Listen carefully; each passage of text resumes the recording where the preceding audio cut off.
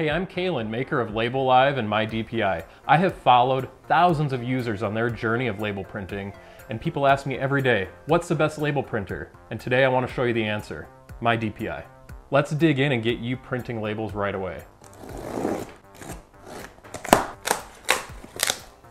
What's in the accessory box? USB cable, power adapter, label fins.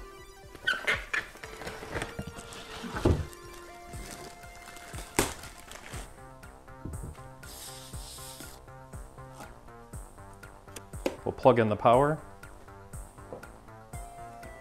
the USB cable. Open the printer by pulling on the tabs. Let's open the label guides. Put a roll of labels on. Put the fin on the other side and center it. You can take the label spool and put it in the printer. Put the labels down and close the guides so that they're barely touching.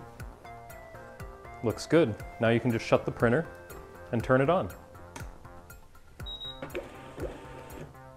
Each button press should eject one label.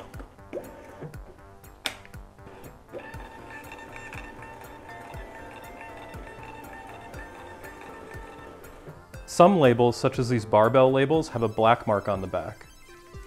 Since labels come in so many shapes and sizes, the mydpi printer allows you to adjust the sensor to be exactly where you need it for your labels.